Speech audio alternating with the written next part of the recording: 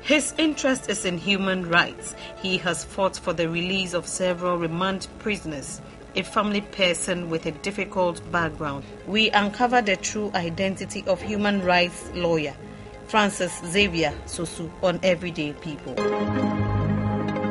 My mom was a victim of Trokushi.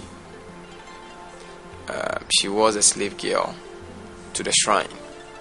And then my dad also became a victim of alcoholism when he lost his job or his belongings in 1982 after he was repatriated from Nigeria.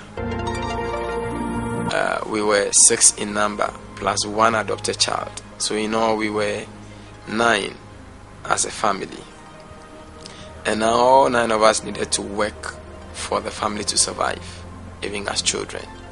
So our eldest sister, who was supposed to lead the enterprise, could not do so because she was blind. She wasn't born blind, she only had measles. My parents did not even understand the medical conditions because both of them were uneducated and they didn't even have the money, to take her to the hospital. So she became blind. And I had to work as a child to support the family, so we used to sell everything sellable. I used to push trucks, I used to sell kerosene, I used to sell everything just so I'll be able to survive. The first time I began to school because of the difficult background was when I was 8 years old. You can imagine how people were screaming and shouting at Accra Newtown, Mofrache Preparatory School. Day nursery papa. We had to endure the shame and the humiliation to be able to go through.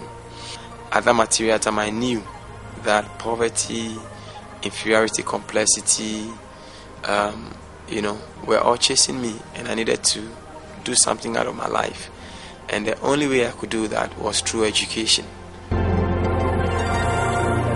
It was at a junior high school that I became a complete street kid, because when my parents were leaving Taifa Burkina, and as at that time Taifa Burkina was a complete bush, so if I went to live at Taifa Burkina, it would mean that I have to quit school.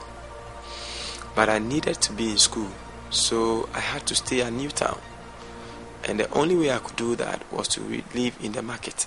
One of the most significant things that I remember that happened when I was in the junior high school was the night before our final exams.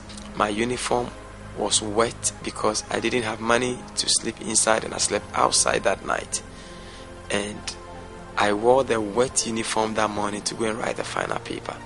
And it was a very, very pathetic scene.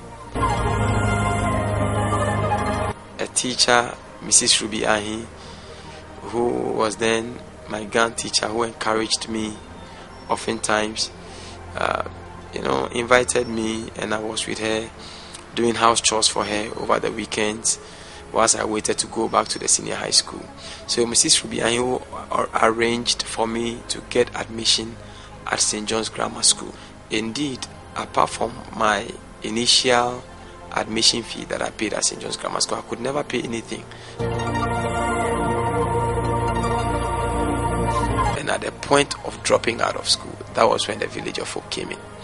After St. John's Grammar School, I managed to get a scholarship to do a 1-year IT training with NIT. Then after NIT, I gained admission into University of Ghana to do a bachelor's degree in sociology and archaeology.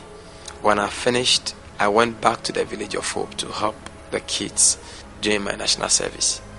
It was at that point that I met with Don Barnett. He's an elder at the Memorial Road Church of Christ at Oklahoma.